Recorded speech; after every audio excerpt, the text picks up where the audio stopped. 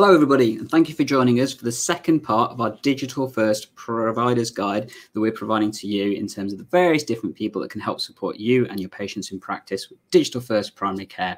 Feel free to check out our previous session where we covered various different providers, including Accurix, Ask My GP, eConsult, Engage Consult, Clinic, and TPP System 1. But in this session, we're going to focus on 3 other providers. So that's DrLink, Primary Care Pathways or Primary Care IT, and Patients Knows Best. And I'm glad that we're joined by various of those providers, including Dr. Minal Bakai. I'm just going to add everybody to the screen now so you can all say hi. So hi to Minal, Keith from DrLink, Dustin from Primary Care Pathways, and Tom from PKB. Hi, everyone. Hi, everyone. Morning. Hi. So just before we get started, just to give you an idea of the structure of this session. So first I'm going to hand over to Minal, who's going to talk to us about some updates from Digital First Primary Care in terms of what NHS England and stuff are doing and happening. And then we're going to go through each of the providers in turn. You'll get a chance to see their different systems and how they play, and basically an opportunity to have a look, really. And then after that, we're going to answer some of the already pre-submitted questions that we've had from all of you. And then after that, you're going to have the opportunity to answer questions from the stream itself. So feel free to ask those throughout. I'll be keeping an eye on the chat myself to see how that goes. And then we'll be able to bring those questions on towards the end of the session. So feel free to comment stuff. As I said, this is a live session, so we are live. It is public and everything else. But feel free, if you are watching this on the replay, to comment as well. And we'll try and answer down the line as best as we can. And stay tuned to the end, because we've got the opportunity for you to get all the content from this directly if you need it as a summary and stuff. So first, I'm going to hand over to Minal, if that's all right. Minal? Sure. So I'm just going to share my screen. Mm-hmm.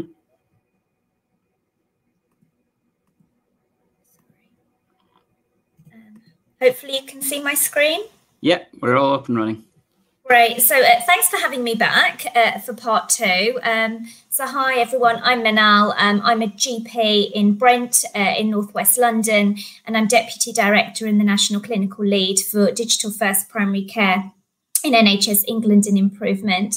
And so following on from the last session, I thought I would just give a very quick update on some of the things that we've learnt or been doing since then. So I'm going to just start off with some patient feedback. So there's been some really great emerging patient feedback on remote consultations, and I thought I would just share some of the highlights with you. And I think the key message from patients is that it's the quality of the personal communication that matters to patients above and beyond everything else, regardless of the modality. But things that we could look at in terms of improving the patient experience were about providing some clear information to patients about how to access services, the different modes of consultation and communication that are available to them, and explaining triage. So sometimes the messaging has been a little bit confused for patients. So while we're doing some really great innovative change in the practice, we just need to be able to make sure that our administrative staff are comfortable and prepared and confident in explaining that change to patients, and particularly the process of triage and that reassurance that face-to-face care is always available and has remained available when clinically appropriate. And to support that, there is going to be a communications toolkit that will be accessible for all practices to support with that. And also we have developed a training module for our administrative staff, because the change management that's required with these new ways of working is not just limited to us as clinicians. And so that should be published hopefully this week via Health Education England. And so we can share the links to that with you too. It's really clear that both clinicians and patients on the whole want to keep some of these new ways of working with regards to remote consulting, but we need to have a blended offer of communication modality. So there is no one size fits all, and it's about matching the communication approach and tailoring it to the person, their needs and their circumstance. And we are doing lots of work around training and skills development, because this is a new way of working for most people. And so there is research going on in this space, looking at how do you match the right cases to the right modality of consultation. And we are working with Health Education England in developing a training programme nationally that can then be offered to support and build confidence with these new methods. Other feedback from patients was that providing a precise time window for a phone or video call would be very helpful, so that they'd spend all day looking at their phone or missing phone calls. And I think we've heard from clinicians as well that sometimes they spend a lot of time chasing patients up because of the missed calls. So that was something that both clinicians and patients would find, I think, helpful.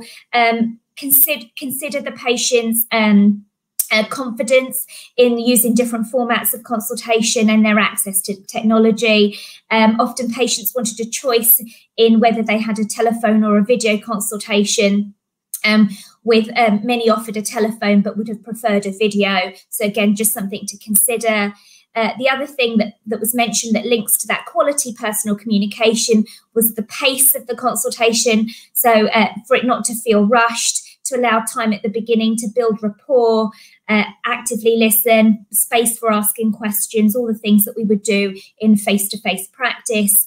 And by providing a time window for that phone or video call, that also gives patients time to prepare so they can find a safe and private place to have the video or telephone call, so that it's a confidential consultation. And finally, patients wanted to feel prepared, supported and trained themselves in using this technology. So guidance and information in advance of how the consultation will work, and so that they can feel more comfortable with how to be online. And again, nationally, we're building on a national campaign that was released or launched during COVID, called Help at Home, to start providing more of those materials and making those public messages really clear. But I think, the take-home message really that I think we would all agree with is that digital is one way of providing care, but not the only way. It does not replace face-to-face, and that digital channels should be available alongside other routes to access care, such as the telephone and in person. Moving on, we've heard a lot and listened a lot around digital exclusion and how to improve digital inclusion. And we know that just by deploying technology, the enabling function of that technology can't be taken for granted, and we need to get that inclusive implementation process right. And of course, a lot of this was done at pace. So we are really kind of optimizing where we are now. And of course, there are lots of benefits to being digitally included beyond just healthcare outcomes, and some initiatives that have already been developed, particularly by the Good Things Foundation, who've been a leader in this space, leading the National Widening Digital Participation Programme. They've produced a website called the Digital Health Lab with lots of fantastic initiatives. So often the work, the projects, the evaluation has already been done. We don't need to reinvent the wheel, but we need to be sharing this information more broadly.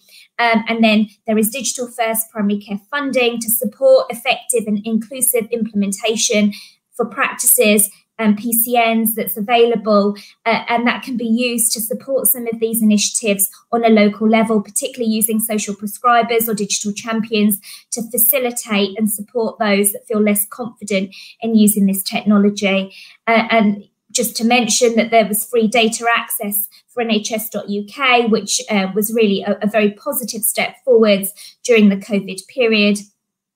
And going forwards, other projects in development are a People's Network, which consists of underrepresented groups, and bringing them into the conversation and making sure that we design services with their input, training digital champions, and building a resource repository, so all of this information around how to support digital inclusion and the initiatives can be found in one place, so that it's easier to navigate.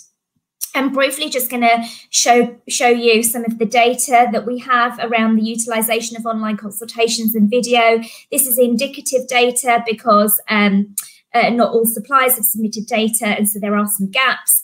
But as you can see, online consultation use has increased since March. It's been on the up, but you can also see that there are very clearly defined demand patterns, with Mondays and Tuesdays being highest for demand.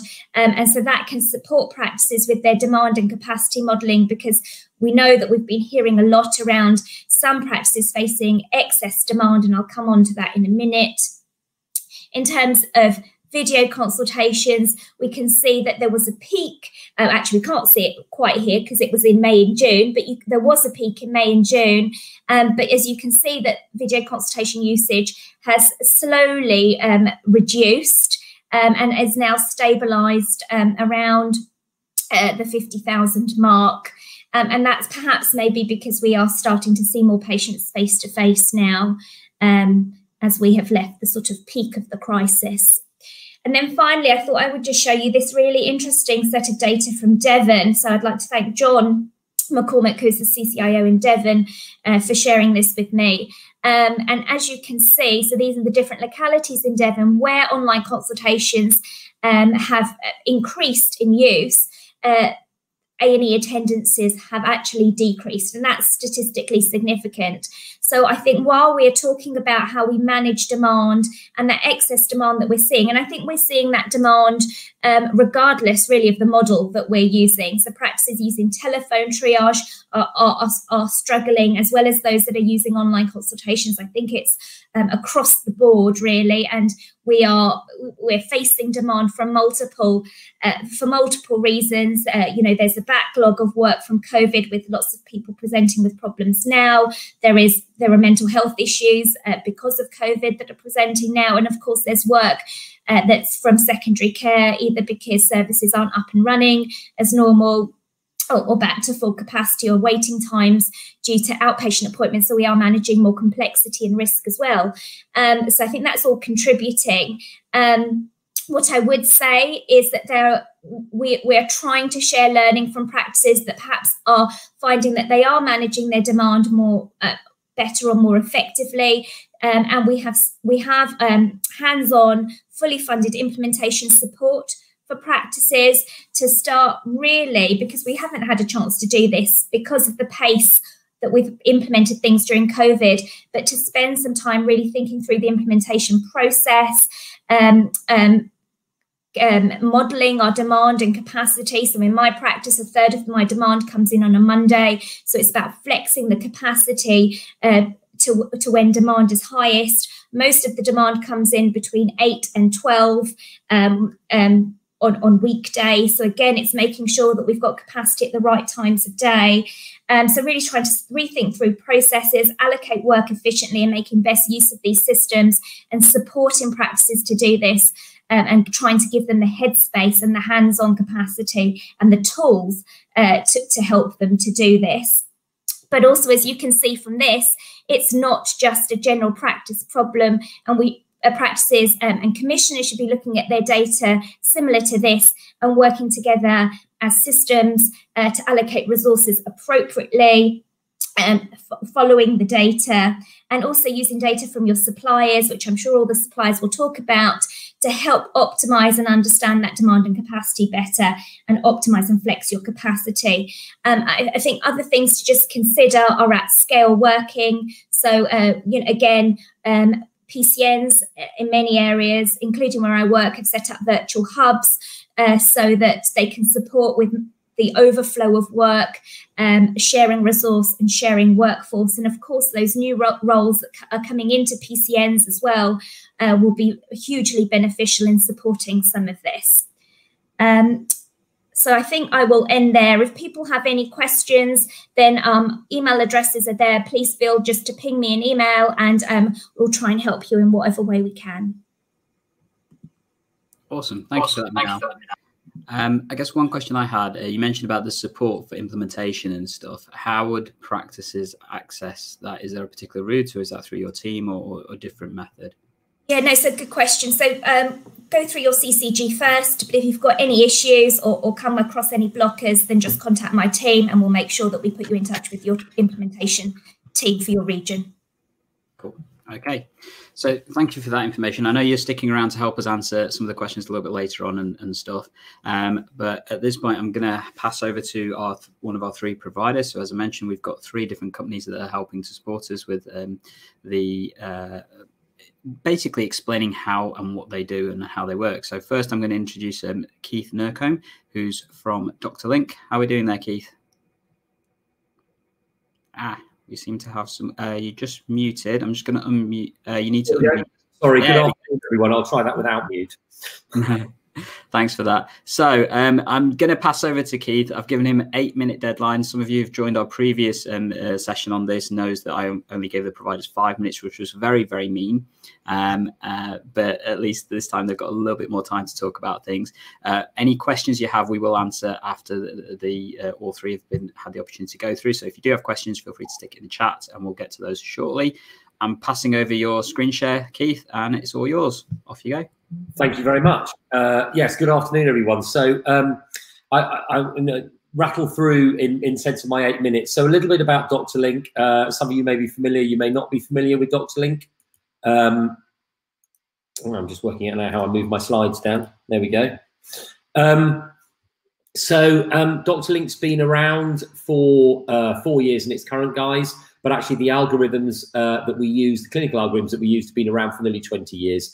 And have been used well over 200 million times worldwide. So they're a very extensively proven, safe and reliable set of algorithms. As you can see from a primary care point of view here in the UK, we offer a fully indemnified solution, and that's really important for our practices. But also we look after about 12 million patients in England now, which equates to about 1,500 practices now out there in England and Scotland, Wales, who are now using Dr. Link in their everyday work, which is really encouraging for us. Dr. Link is very much about safety, and it's a very important part of our DNA, and using a fully automated triage system, which is effectively what we are, it's that safety is crucial and very, very important. So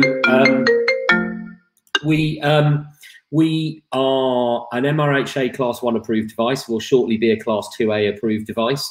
We're obviously NHS Digital approved. We're part of the GPITF and the DCS, as well as the DPS. And we're also ISO 27001 approved. And we have a process where clinical algorithms are built by clinicians. They're then externally validated by external panels around the world who validate those algorithms, and then we deliver those back into the product, and we use automated testing and analytics to then make sure, along with real world data, that those algorithms are as appropriate as they can be and as safe as they can be. Dr. Link as a product allows you to do a number of things. You can see some screenshots here for an example of someone using it on a mobile phone. It's available from any web-enabled device, tablet, phone, computer, public or private, so anyone can access it as openly as possible, ideally. It allows you to check your symptoms. It takes people through a series of structured questions, some single answers, some multiple choice. Average time takes about 4.5 minutes to go through the algorithms from start to finish. It then gives you what we call a disposition or guidance to the right care. So it gives you somewhere to go, a place to travel to, effectively in a time frame to do that on. And then we are directly connected into EMIS System 1 and Vision, and that allows patients to directly book a clinically appropriate time-sensitive appointment based on the output of that journey that they've been through the triage process, and then directly book an appointment into the GP system, which frees up and minimizes a huge amount of administration and reception time in dealing with those requests. There's a variety of other things that the platform can do, obviously. Because we're fully connected, we allow that clinically appropriate patient booking 24/7 into the appointment book. Patients can also book routine appointments, checkups, and there's an algorithm process they go through to book the appropriate appointment, and then either request that into the practice or potentially be able to book it in directly. We allow patients to book directly currently into flu vaccination clinics, for example, at this time of year, so they don't have to ring up reception. They can go directly and book into the appropriate flu vaccination clinic if they're eligible for that.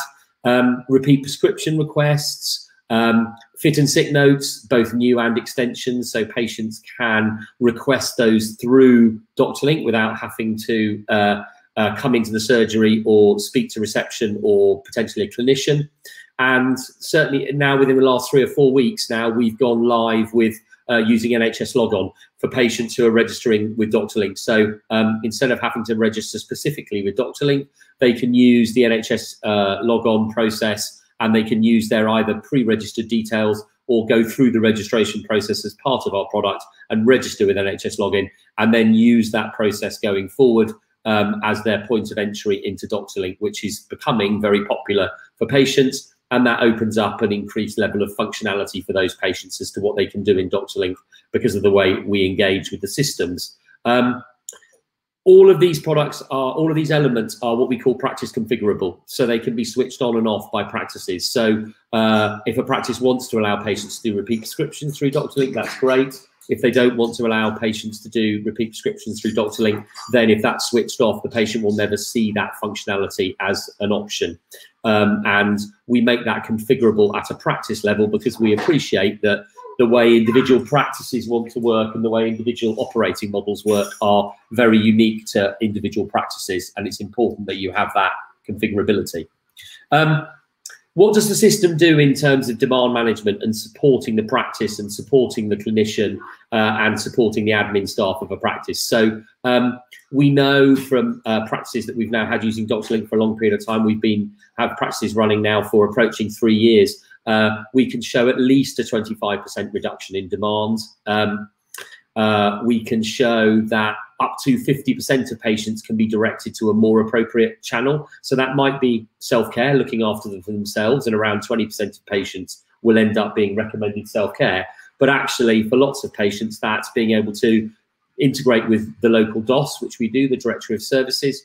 So being able to send a patient directly to a sexual health clinic, for example, or send a patient directly to a minor injuries unit, rather than bringing him into the GP practice and then the GP practice having to forward them on. We're able to do that directly, and we can obviously do that 24/7, whether the practice is open or not.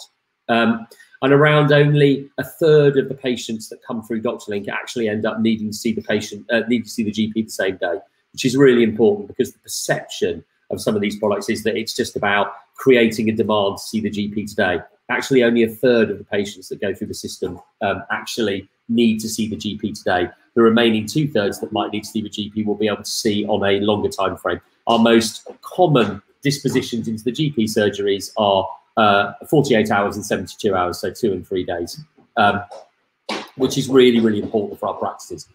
We also add in the ability for patients to use video consultation. So we have video consultation system that can be used with pre-booked appointments. So booking in a normal appointment like you would a face-to-face or a telephone.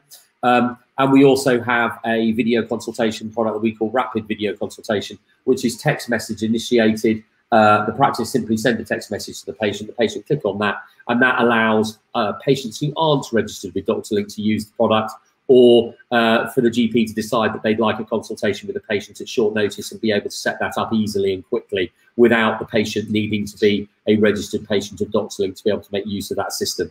And some of our practices actually use both methods of video consultation. So they use the booked one with their registered patients, and they use the rapid video consultation with their unregistered patients. Just a final bit around support for practices. And I know Minal handled that towards the end of her session as well. Pre-COVID, obviously, we were feet on the ground delivering implementation for every single practice. Post-COVID, we've not been able to do that. We do online training for all practices and staff now, but we also have materials for in-surgery, digital support for practices and patients in terms of supporting patients move over to Dr. Link. We have a 24/7 help desk for both surgeries and patients who are struggling or need help. And obviously, we provide ongoing support and implementation and support around patient adoption and implementation for the life of the contract that we work with that surgery or CCG or STP. So there is ongoing support and ongoing relationship management and support from Dr. Link throughout the life of the relationship that we have with the surgery, the practice, and also the CCG. I think I'll draw to a close there. I suspect that's probably about my 8 minutes. Just about, and thank you for that, Keith. I said I'd take questions later, but we have had one come up on the chat that's fairly specific to your platform, so I think I will take this one now, if that's all right. Yeah, cool. This is from Stickling99 on the YouTube stream, and they've said, can the admin function of booking flu clinics still be used if practices don't want to use the AI triage system? Yeah, let me answer that. So initially, let me be really clear. This is not an AI triage system. This does not use artificial intelligence. This is Bayesian logic. So it's really, really important that people understand the difference. It's not artificial intelligence. It's Bayesian logic. So it works in the same way that you're trained as clinicians effectively to continue to attempt to rule out the most significant thing you can until you reach a point at which you can't. So let me just be really clear on that, because I didn't say that in my piece. Practices can use the flu booking system, but they would need to be using the Dr. Link platform to be able to do that effectively. We can't just give them the functionality to book into flu clinics separated from the platform, but they don't have to have all the other functionality switched on that we discussed, obviously. That is configurable, but you do need the core platform there in reality to be able to register patients on it. Sure. And just very briefly as well, the same person's asked, when will the local DOS be implemented in all CCGs? Good question. So we integrate with both DOS and MyDOS, slightly different systems used in different areas of the country. We integrate with both.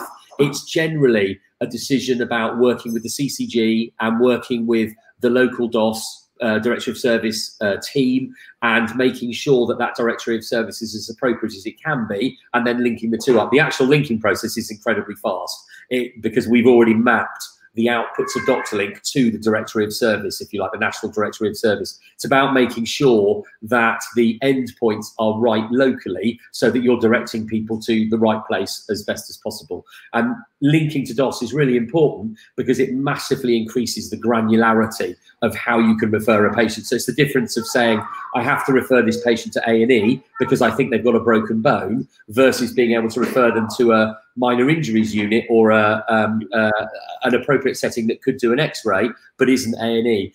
When you're integrated with DOS, I can see all those systems and I can see when they're open and when they're closed. Without DOS, you lose that granularity in the system. You're looking at a much kind of simpler set of outputs. So the DOS integration is really crucial, and it's a piece of work to do across a whole geography, but when it's done, it makes an enormous difference both to the patient and also to the practices. Cool. Thank you for that. And thank you for the presentation, Keith. I'm now going to pass over to Tom. So just to introduce, let's move things around. There we go. So this is Tom Galdson, who's from Patient Knows Best. I do have a slight declaration to make here. So Nottinghamshire has purchased Patient Knows Best for the entire practice in the area of which I work in. So this is a system that we'll be using shortly in our practice. So just a slight declaration there, because I'm aware people may comment on that. But yeah, Tom, going to give you your 8 minutes just to answer some other questions. Very quickly, people have asked about costings. Questions about the costings we'll deal with once all the providers have been done their presentations, because it's a pre-submitted question, so don't worry about those. But Tom, over to you, and there's your slides. Oh, cracking! Thank you. So as Dr. Randolph has said, I'm Tom from Patients Know Best. So I'm part of our business development team. So we look at the problem in the same way, but we look to solve it in a different way.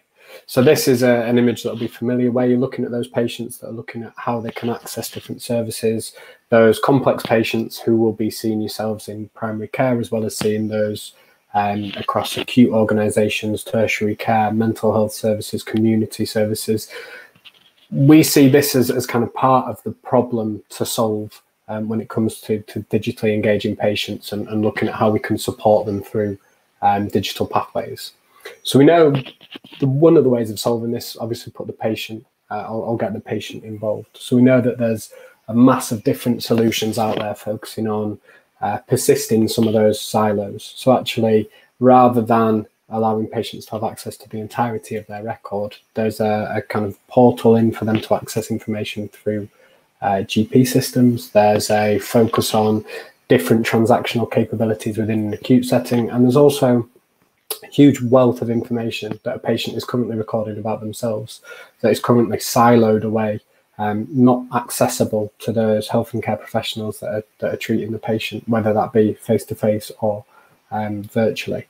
So this is how we look at solving that problem. So we put the patient in the centre, and we integrate information from across the health and care economy around them, in effect. So each organisation shares a copy of data with the patient for them to have access to, for them to contribute to. So again, getting that vital, valuable patient-generated data, and then using that as a starting point to shift the way that care is being delivered. So again, rather than starting from actually how can we interact with the patient service by service, we kind of change that dynamic, put the patient in the centre, integrate the information around them, and then look at that capability. So part of the work that we've done, and I'm risking it here because I'm trying a test environment that may or may not work, is that we've integrated directly into the NHS app. So patients who have an NHS app, who access the NHS app via NHS login, can register directly for Patients Know Best. But on top of that, they can, through numerous jumping off points, access other capabilities within the platform. So when we look at how patients can send and receive an asynchronous message, for example, or complete a questionnaire to enable a clinician or a member of the team to appropriately triage that patient, or when it comes to actually prompting and pushing patients for to be in a better position to self-manage their condition. All of this is directly available to the patients either via the PKB platform or directly embedded within the NHS app. So this is how PKB looks. So this is from a patient's, so this is the kind of patient-facing component available on any web-enabled device. So a patient logs in, they've got that welcome message to set the precedent for how to utilize the platform, as well as these notifications. Some of the features that I mentioned from a kind of GP-orientated perspective, some of the areas that we're working closely with the team in Nottinghamshire on is how we can get patients to easily communicate with their health and care professionals, including other care collaborators such as carers, family members, and others involved in their care from the voluntary sector as well. So we've got this capability to send a message. So this allows the patient to pick a recipient who would be set up by the teams who determining which professionals to set up, which administrative teams, again, allowing the patient to pick as well those family members and other care collaborators who need this information. Send that subject, include a message, so again, giving some context as to the kind of nature of the query, and then adding an attachment of up to 10 gigabytes. So this allows a patient to securely share this information, not only with those primary care professionals, but also those other care collaborators that patient has in their kind of network. We've also got the ability to send and receive consultations. So actually, from a patient's perspective, if I'm opting to reach out for a consultation, these are predetermined, preset. We build these on behalf of services. This was in response to the total triage requirements set out by NHS England. So looking at those initial screening queries and questions, and then determining what information needs to be kind of shared in order for a professional to make a decision, including the outcome of that consultation. So actually, from a patient's perspective, what do they want to happen? So we see actually the need for that true patient-held record to kind of sit alongside the work that is going on at the moment to kind of digitize the way in which patients are interacting with primary care. And part of that is through the ability for a patient to control who has access to which components of their record. So actually, as this patient is interacting with primary care, with the acute setting, with community services, actually being able to control who has access to which components and how that feeds into the record is a key requirement. The final area, and again, you can see that it's a rich platform, but I'm wary of the kind of time restraints. The kind of final area I wanted to touch upon was that area of kind of pushing self-management and actually equipping patients with the tools they need to truly understand their condition and to be in a better position to self-manage, and also to be aware of what they need to be looking out for as and when their condition begins to deteriorate. So as you can see from this care plan, patient's diagnoses pull through, medications and allergies, which are stored elsewhere within the record. And then you've got this predetermined action plan that's in place. So again, you can have the responsibilities and roles between the healthcare professional and the patient. You can include media content, again, to further support that patient's understanding of their condition, including verified links, which can be local, national resources, charity-based resources, again, preventing the patient looking to kind of Google certain areas of their condition. Can include a classification and an inbuilt symptom tracker, and these can be predetermined, again, based on the condition of the patient and based on the symptomatic data that you as a health and care professional are particularly interested in. And then you can set this red, amber, green status or preemptive care plan. So actually, me as a patient, if my condition begins to deteriorate, I know exactly what I need to do. But I can also just use this mechanism as a means of sharing information with the patient. So it could be just to share video content, just to share additional information to ensure that actually, whilst I'm not able to see that patient, I can still share the information that they need as a means of self-managing their condition. The final bit I wanted to show, and this is where it gets a bit risky, is how this looks in terms of those jumping off points from the NHS app. So again, this is from a patient's perspective, their NHS app account. They can go into the More section, click messages, and they jump off into PKB. So as I say, when I was talking about that capability to send a message or start a consultation, that is in effect inbuilt within the NHS app for these patients to access. So again, that send message, you get those same capabilities that existed in the kind of native platform itself. And again, that ability to start a consultation and to complete that. So again, rather than adding another thing for the patient to access and utilize, actually you can ensure that not only is it consolidated in one place from across the health and care economy, which is the aim of Patients Know Best, but actually patients know they've got a single place to access this information, and that is kind of natively within the NHS app. So I think that might be my 8 minutes. I'm not sure if I've gone through that pretty much bang on. Oh, thank you. No, you bang on, mate. Thank you for that. And thank you for the presentation as well. We have had a question from one of our Facebook channels. Hopefully it's a quick answer. But I think it's someone that's based up in Scotland, and they mentioned that they don't use the NHS app up in Scotland. So is this a England focused tool, given the integration that you have? No, so the integration with the NHS app is just a kind of additional capability. So we have previous integration with the Sky Store in Scotland. We've got the ability to capture and use the KI number as the primary identifier. So it's the only element that is kind of specific to England is that integration with the NHS app. But ultimately, that capability is something that we'd look to do with any other kind of national platform. So yeah, just a really good point to make it clear. This isn't specific to England or kind of any other country for that matter. Okay, cool. Thank you for that, Tom. So I'm just going to hand over to Dustin. We're just going to take that off and that and that. And Dustin, would you mind sharing your screen if that's all right? There we go. So, and finally to our final provider. So this is Dr. Dustin Saints, who some of the more techie people probably know, given he's been on the EGP Learning Podcast previously, where we talked about primary care pathways. But I know that you're here to talk to us about One Contact, which is a slightly different type of platform. Take it away, Dustin. Brilliant. Thanks so much for inviting us today. So I'll just talk a little bit about the two organisations that have been involved in One Contact. Some of you will know us already and some of you won't. So I'm Dustin Saint. I'm a GP based in rural Norfolk, and primary care IT is my kind of baby. Essentially, we just started sharing a lot of our tools that we've developed within our own practice for EMIS with a lot of other practices, and that's really exploded into a really expansive tool set with the whole idea that every practice doesn't need to write their own searches for things like CQRS, doesn't need to write their own protocols for flu. Actually, our organisation can do that at scale for practices, and then everybody benefits from those resources being available, and they can use those within their practice. So we started about 4 years ago, and we've grown fairly rapidly to a large number of surgeries nationally. Really still focused on primary care. I'm still a jobbing GP for 3 days a week. So my kind of focus is what would be useful in my practice, what would be useful for my patients. How can we kind of leverage simple IT to try and make it easier for people in their practices.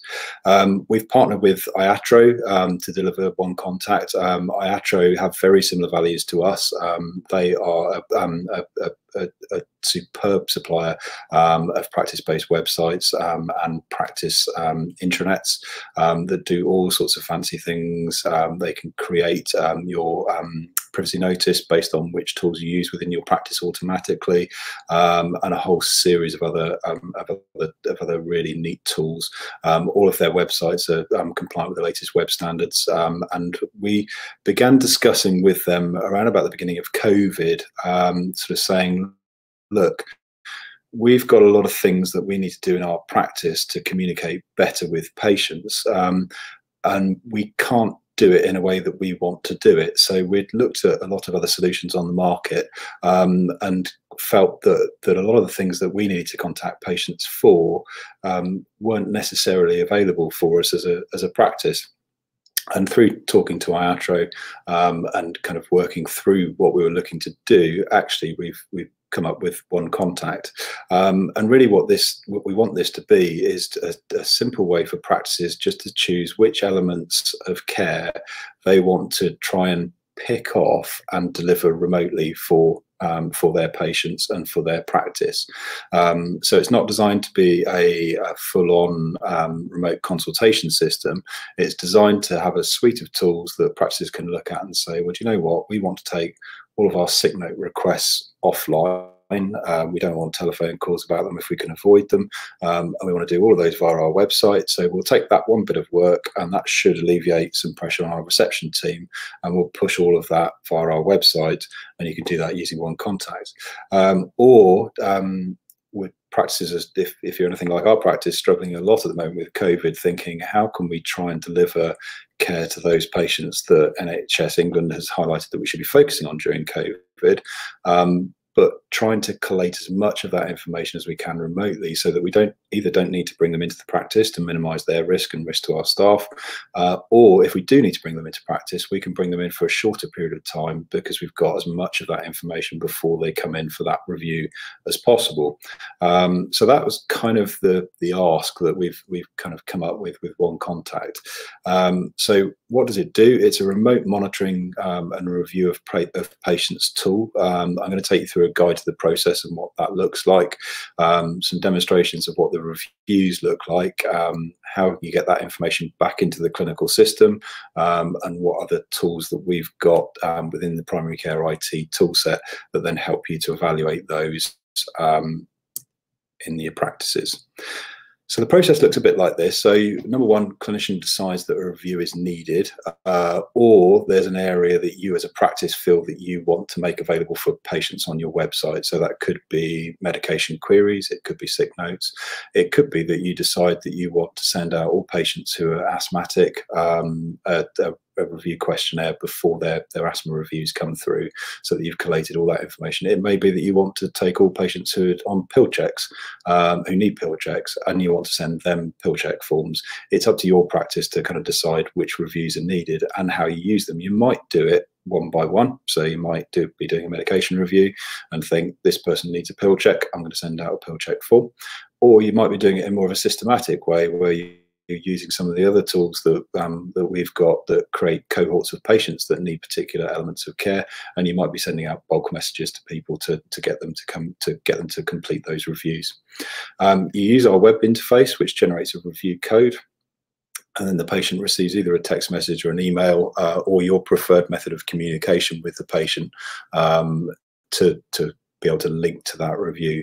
You'll see from the system when we go through and I show you some screenshots, we've tried to keep it system agnostic. So you can use our system for sending the text messages, but you can also, if you prefer to use AccuRx, you can use AccuRx. If you're set up for emailing patients, you can use that. If you're using MJOG, you can use that. We've tried to keep it so that you can continue to use your normal processes if you want to. We utilize the .gov Notify text messaging service, which means that you get 25,000 text messages for free per year for your practice. practice. If you go over that, there is a small fee for each text message, but it's much less than you pay on a commercial basis. So that's the system that we use. Once the patient gets the link, they complete that review remotely, and then that review drops back into our online platform, and then the clinician or the admin person, if appropriate, decides what to pull into the clinical system. And then for those practices who are using our full suite of primary care IT tools, those can actually be used to analyse those responses and to look at the information that's been submitted by a patient in a holistic way and think, what do I need to do for this particular patient based on the information that they've submitted. So this is the portal. So you can see you've got some tabs at the top. You've got the dashboard, which takes you to this form. You've got the forms themselves that you can choose to send. You've got responses coming back in, and then you've got manage one contact. So when we say manage one contact, what we mean is set up your users within your practice and then set up different teams within your practice. So for example, if you're sending out a form for sick note requests, you're going to want that to go to your admin team, and you're going to want a group of people in that admin team who are going to be able to see those responses. If you're sending out asthma reviews, you might want those to come back to your nursing team, and you want a different group of people to look at those responses. So that's where you can manage those different options. This front page has got guides to getting started and resources that you can share with your patients to help them, and information for your practice newsletters and those kind of things. You can click to the forms themselves. You can see the responses. If there's a form that you want us to develop, if you can submit a request form to us, and we can go away and work on that, and then have that as part of the library. Those of you that are primary care IT subscribers already, you'll know that that's a key part of our reason for being. We don't want you to have to go away and do that work yourselves. We want to be able to do that for you, so that actually this becomes a more expansive tool set and more useful for people who are using it. If you've got any suggestions, so if you think, you know what, the hypertension review tool, it's great, but we've had some feedback from patients, or we've got some feedback ourselves as to things you'd like to have in it, let us know, and we can build that into the process for development. And then if you want to use iAtro for providing your practice websites, then you can get in contact with them there, and that just means that the integration is easier. With other practice website providers, we can give you the code to drop in these tools on the front end. That's not a problem, but if you're using iAtro or Practice 365, then that can automatically drop in for you. So that's the portal, and then we generate the review. So we click on the forms button, and you can see we've got all of these different types of forms that we can send out. So asthma review, pill check, HRT check, COPD review, diabetes review, hypertension or raised blood pressure, learning disability health check, heart failure review.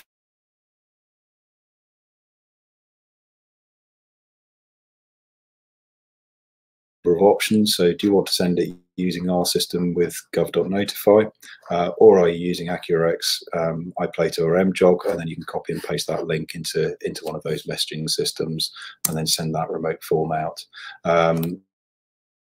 If you want to send a larger number of requests, then you can copy and paste a phone number list from searches within EMIS, and we can provide you with those searches, and then you can post those into the phone there and then send out that link in that way. So there's two different ways of sending out that link to individual patients or to cohorts of patients.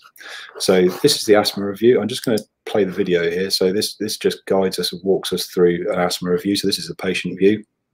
So it just gets the patient to confirm that actually they are taking their inhalers for asthma. One of the early bits of feedback was that sometimes people are taking asthma inhalers for other things.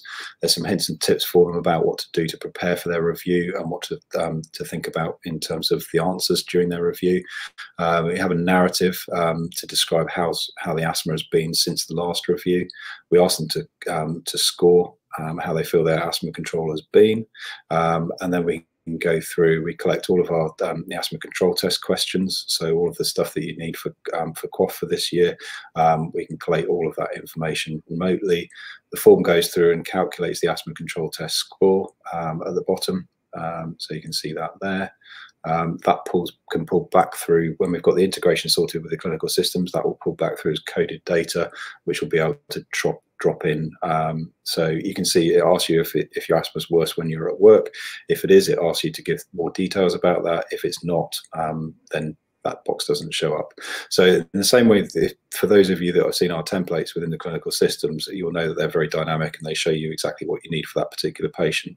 This is the same with these reviews. We've built these to be gold standard reviews that will go through everything that you would expect a patient to go through with one of your nurses if they were coming in for a really good quality asthma review within the practice. And we've tried to phrase the language which kind of gives patients permission to actually tell you the truth, rather than you are taking your inhalers regularly, aren't you, kind of thing. It's we expect that people forget to take their inhalers. How often is this a problem for you? So it's kind of trying to get that. You can see we collect peak flow information. It then even feeds through to give you the numbers that they need to watch for. That, of course, if you're using our primary care IT toolset, will cross-populate into a care plan, which you can then send back to the patient as well. So I think you probably get the idea of the asthma one. I'm not going to linger on that for too much longer, because just we're going to run out of time otherwise. Yeah, no, that's fine. Diabetes, I'll skip through that one. So we've got admin tools. We've got the sick note or paperwork for completion. So again, if you wanted to pop this onto the front end of your website, you can use that for fit note requests, sick note requests, how long have you been unwell for. If it's for less than 7 days, actually it flags that you shouldn't be requesting a sick note and gives you the .gov website, asks you if you've had sick notes before, and if you have, then it says, how have you been getting on since you had your last sick note? So you can see it's really kind of giving you a bit of a narrative as to what's going on. Medication queries is the other one. These are the responses as they come back in. So you click on the responses and you can see those coming back into the system. This is still work in development at the moment. It's not as pretty as we want, and it's something that before, so this is a very early product and we're just about to go live with it.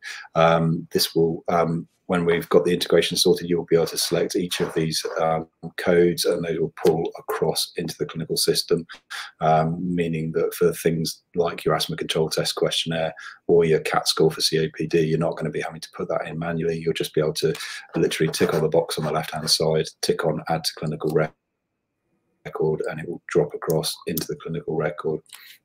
And then just to finish up, because I'm conscious of time, this is then the kind of tools that we've got built into the clinical system that will then give you a summary of the information that's just been collated on the remote review.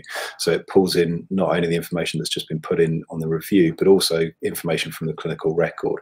So this one tells me diagnosed COPD July 2013, tick because they're not currently smoking, they're gold 2, they're COPD group D, their MRC was 5, they've had 0 exacerbations, examinations, that's a bug we need to sort out. And then you've got information about chest x-ray, BMI, SATs and all those kind of things, inhalers and nebulizers, vaccinations, and then whether they've had pulmonary rehabilitation. So the whole idea is that makes it as seamless as possible to try and get that information and then decide what you want to do about it. Awesome. And I think that's probably slightly over time, Dr. Gandolf. Sorry about just that. A little bit, yeah. So yeah, I'm just going to bring everybody else back onto the stream if that's okay. And what we're going to do is I've asked the providers a few prerequisite questions, which we're just going to quickly wing through. So as part of the Digital First Providers Guide, this is a similar format to what we did for our first one. And if you do want to check that out, feel free to do so. There's a link is there. As you can see, EGP Learning, DFPG. But effectively what we asked was these 3 key questions at the start. So which systems that each of these platforms integrated with. And as you can see, all 3 providers do integrate with EMIS and TPP System 1. And Dr. Link also does integrate with Vision. We did ask the question about cost. Now, I appreciate that this is sometimes a challenging question for many providers to answer because there is always the element of cost, maybe depending on which services you use. But roughly estimating it for a 10,000 patient population per year. And as you can see, the values are there and stuff. And obviously the providers are more than happy to go into more details about costs and stuff if you wanted to contact them. I guess the other thing that was interesting to know is the patient drop-off rate as well. So we know that when patients engage with online systems in particular, they may not complete the journey of that. And as you can see, we've got information as to each of the providers, what they estimate their rough ideas to be. For some deeper answers, some deeper questions, we also asked a couple of things previously, which have been quite well received and useful questions. And I guess the key one that I had, which I'm going to ask each of the providers in turn, So if I can ask for a brief answer, just mindful of time. But how would you support and ensure that you're helping the have-nots of society, so those patients with, for example, without a mobile internet device, those kind of things? How will you help those members of our populations? So I'm going to go in turn order again. So if I can go first to Keith briefly. Yes, brief as possible. So we appreciate not everyone has access to a web-enabled device. We do support NHS England Total Triage. So anyone in the practice, reception or admin, can take a patient through the Dr. Link product, through the questions and to an output without the need for the patient to be able to directly engage. So we hope that allows patients who don't have any form of web-enabled device to at least be able to use the product, and for the practice to move patients through the product in the same way.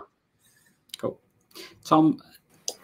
So from our end, it's ensuring that you've got carer, family member access, so they can interact digitally on behalf of those who aren't able to. And then obviously with it being web browser access rather than app, you can access it on a kind of publicly available device, so a local library computer or a borrowed device. And two other things, integrating with things like screen readers and other plugins to increase accessibility. I know that's not really a kind of have-not society, but another kind of hard to reach group. And again, having the hard-coded components of the solution translated into over 20 languages. Mm-hmm. I'm aware accessibility is a big topic, particularly with some of the website changes that are due to come in force at the end of this month. So clearly that's useful. And Dustin? So our tools are really designed to fit into business as usual processes for practices, for people who are digitally enabled, because a lot of the remote reviews that we're sending out, we're generating the searches to identify those cohorts of patients. We know which patients haven't got mobile phones, we know which patients haven't got email addresses, and we can make sure that those searches identify those patients, and practices can then approach them in a business as usual way for those particular groups of patients. So it's about kind of enhancing what you can, at the same time as identifying which patients you need to take a slightly different approach for. Cool. Next question we had was, how do you support and provide engagement with your customers, i.e. the practices? So again, if I can go to Keith first.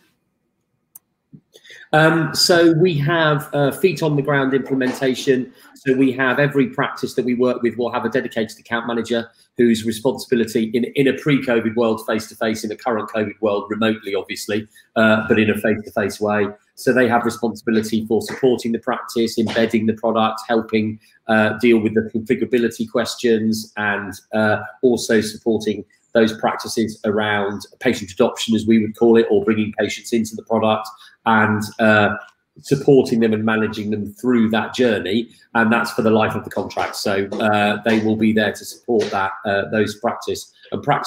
And it's usually a dedicated individual within each CCG. So there's continuity across multiple practices and the same messages inside the same CCG and the same. So that's how we deliver as much support as we can to the practice. Sure. Tom?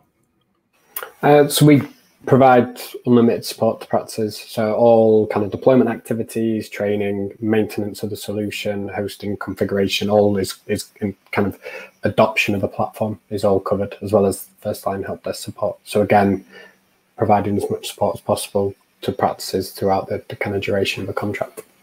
Okay. And Dustin? Because our solution is really quite intuitive, and because it's got such a low cost acquisition, we provide the usual support that you'd expect for an IT solution in terms of online digital ticketing systems, by phone, by email, by social media. We tend to do a lot of the training by videos, with kind of webinars to highlight what how practices can get up and running with them, but we try and be slim and slick and clever about how we deliver things, because what we want to have is a tool that is really easily accessible for practices and really handy for practices to just work at the bits of areas that they want to work at. So we've tried to keep the cost down, but equally that doesn't come with such a broad suite of supporting resources as you might get with a fuller solution. Okay. And the final deeper question we had is, what patient support media do you offer practices when they're starting out with your platform? Because particularly I can appreciate onboarding right now is a bit more challenging, since the face-to-face element is a bit more tricky. So again, Keith. Yes, so we work with the practices. So we provide digital, we provide in practice advertising for the product and why to use it. Clearly, that's a little limited at the moment for obvious reasons. We replicate that digitally. We support the practice with putting banners on websites and helping them with their website. We also have pre-configured content around emails, text messaging, all of that the practice can make use of, and IVR systems on the telephone. So there's as much support as we can in terms of helping them communicate and talk to their patients. And we obviously work hand in glove with CCGs and their own comms teams in terms of how they want this to look across a wide section of practices. So working in conjunction with them and providing support across either an individual practice or a larger group of practices at a CCG or an SDP level. Okay, Tom? We provide online manual covering all aspects of the solution, as well as kind of embedded guidance resources that are tailored to the services and the configuration that those services have of PKB. Got a full comms toolkit, so posters, social media posts, roller banners, which again we can share kind of best practice from other organisations and get those tailored. We publish a lot of educational videos as well on our website, so actually within that manual as well as kind of publicly. And then we provide help desk support as well. So actually we'll pick up the phone to patients if there are particular queries or questions or concerns. Cool. And Dustin, finally. So we've got all of the above mentioned things really. Information for practice websites, pre-created pros for practice newsletters, video guides, and all of those kind of things. So a full kind of comm suite for you to be able to go out to your patients about the resources. Cool. Okay. Thank you everybody for that. So I'm aware we're hitting time. I'm going to continue for a little bit longer because I know we've had a couple of extra questions, but just before we did that, I did want to mention to everyone that we have got a further event planned for the end of this month on the 30th of September, which is headlined by both Dr. Minal Bakai, who's with us today, but also with Dr. Nikki Nakani talking about the future of primary care. So you'll definitely want to join us for that. And various other providers. We talk about digital primary care for our conference on the 30th of September. If you're interested in joining, feel free to use the link below. If you do want all the detailed answers to the questions that each of the providers have given us, simply just hold your phone up to that screen and you will be sent straight to the link that gives you the option of giving us some feedback. And when you do that, you'll get the link to the full document that has all the answers in detail and also contact details for each of the provider, or you can type in the link that you can see there. We did have a few extra questions that came in, and the first one I'm actually going to ask to Minal, if that's all right, just because it's quite a topical one, I think, that many people are struggling with right now. So we mentioned about the challenges with demand in particular, and it's not actually come from the stream. Someone's WhatsApped me this because they've not been able to ask it on the stream, but simply they were asking, will practices have the option of actually switching off their digital triage systems during the out of hours period, given the fact the demand is so high right now, and obviously we're about to hit the winter period? Their feeling was that obviously things like PCNs and networks effectively haven't had the opportunity to fully mature and the additional roles to become fully online yet, and clearly quite anxious about the coming winter period. Any thoughts on that at all, Minal? Yes, and I think this is a challenge, isn't it? So I guess there are the downside to switching off the system is obviously confusing messaging for patients and it impacting on the patient experience. So one of the benefits of online consultations is that patients can complete a consultation in their own time and take time to do that. And it doesn't revolve around service availability hours, which can help reduce some of the traditional barriers that some people have had to accessing general practice, particularly carers, people that are working, for example. But equally, we recognise that, demand is high and this is quite an atypical situation. Pre-COVID, demand was stable, relatively stable and predictable. There is no national mandate to say that you can't switch off your system. I think it's worth having a conversation with your commissioner and your PCNs to discuss strategies and how you manage that demand. But if it's felt that that's the most appropriate and safe thing to do, then suppliers should support practices or CCGs in being able to switch off the system during, on weekends or outside of practice hours, but make sure that that messaging is really clear to patients about how to access care then if they do need it. I guess one of the issues is that we're often pushing demand to the rest of the system, and it just keeps circulating, and therefore it does impact on the patient's experience, because we know that it's a difficult system for them to navigate. So I think it's about having that system-wide conversation, but appreciate that we want to make sure services are safe and sustainable as well.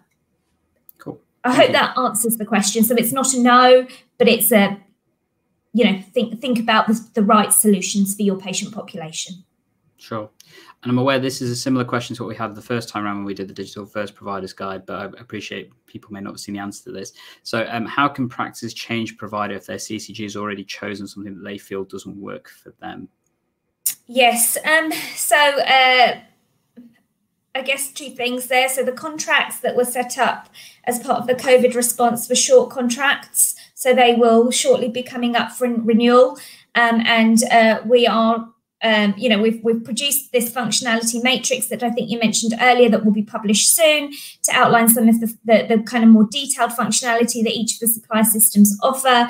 In addition to that, we're doing lots of evaluation around the accessibility and usability of each of the systems that will be published, alongside a wider published set of data looking at the impact of different digital first pathways, alongside the research and evaluation that's happening around digital more broadly, and where it works, where it doesn't, what the benefits are. So hopefully that will provide information to support commissioners and practices and PCNs in investing in the right solutions for their local population and their practice needs. I guess the key message is that if your commissioner is already in contract with a supplier, then practices will need to speak to their commissioner about using a different system, because there needs to be a discussion about who will pay for that system, because all of the digital first money has now been provided to the commissioner for spending on the on products. And so if the commissioner agrees, then there'll need to be a discussion about the contract, looking at the contract arrangements, variations in contracts, so that contract management discussion. But of course, as soon as that contract comes up for re-procurement, then it's good to be in a kind of a prepared place where the engagement has happened and commissioners are clear about the different solutions that might be appropriate. And I think perhaps just to add, again, commissioners can commission more than one product for their area. So it's, again, no mandate that you can only have one product, but we are encouraging that kind of more informed approach to what products are used within a local area. Sure. And I guess to expand on that a little bit, I guess one of the key things is that the practices still have the choice of going to another provider if they wanted to, but obviously potentially paying for that themselves if they felt that was a better option. There's nothing to prevent people from having, I guess, a suite of options. Obviously, not every platform does everything, or everything that practice may want, or anything that the patient may want. So, there is potentially the option of mix and matching. And I guess not to underestimate the element of onboarding that is required, not only for the practice, but also for the patients as well. I guess that's a key thing to be aware of, that, if you were to be changing regularly, that's going to have a significant amount of change management implications and drain. And let's be clear, many of us are probably quite drained out as it is with change management over the past 6 months. So being aware that that's not probably a great place to be, having to do that over and over again.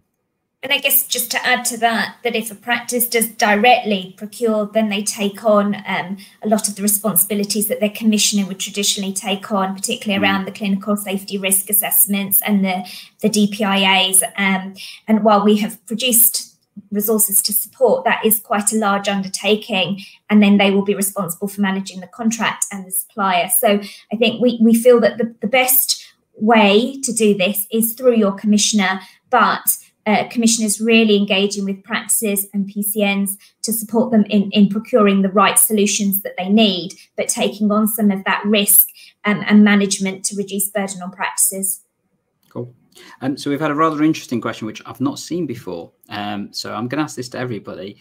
So would any of the platforms allow me to author my own content? And if not, what is the cost to implement changes? I must admit, I've never seen that question before, so hence why I'm asking it. I'm happy to go first. So from a PKB perspective, yes. So we're really keen that actually, in terms of that clinical content that is provided to a patient, that is completely tailored by those that are treating the patient, in effect. So we'd look for that content to be authored by health and care professionals. And in terms of the cost, that's part and parcel of how we deploy PKB. So that would be covered as kind of part and parcel of our software as a service license. And that would include the tailoring of all of those kind of care plan capabilities, as well as consultations, as well as those web links. In terms of those configurable resources, that's all kind of part and parcel of what we do. Cool. Dustin, since you're next on the screen. Yeah, sure. Yeah, absolutely. So, I mean, we've already done this with One Contact in Northeast London, looking at heart failure. They had some excellent local resources. We were able to build that out in One Contact, and then the practices in that region have been able to use One Contact to be able to manage their heart failure patients remotely. So we're really keen to have other people's content to be able to look at and think, how can we best structure that with what we're doing? The key thing around this is clinical safety and making sure that actually the content that's being submitted to us is correct, and that we've clinically assured it, and that it's been through our internal processes. So we'd of course want to do that. No, there wouldn't be any cost to that. That's just part of our business as usual.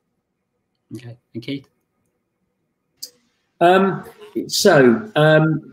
Our algorithms are built based on best practice from all elements of practice. So that's guidelines, RGCP, NICE. But we do take feedback from general practitioners and clinicians all the time, and we value that feedback in. So absolutely, we'd love feedback and views and opinions in, but we can't alter the appearance and the content for one practice versus another, because the algorithm set wouldn't be able to work in that way. So it's a more universal approach, but we do value the input and the feedback absolutely in the process, because that's how we build the best set of algorithms that we can. Sure. Okay. There was a follow-on question to that about who would own the IP. I'd probably say that was the discussion between the person and the company, to be honest, but I don't think I'm going to ask that particular one to everybody just yet.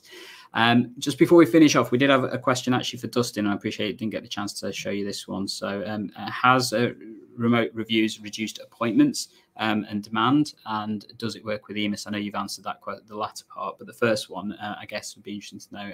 Have you seen impact on demand? Yeah, so we've been running asthma reviews in our practice for the last 3 months or so, and of the reviews that we've sent out, there's about 3/4 of them that have been completed remotely without the need for any further prompting. And of those 3/4, there's about 3/4 of those that the patients have felt that was sufficient to complete the review without needing to come into the practice.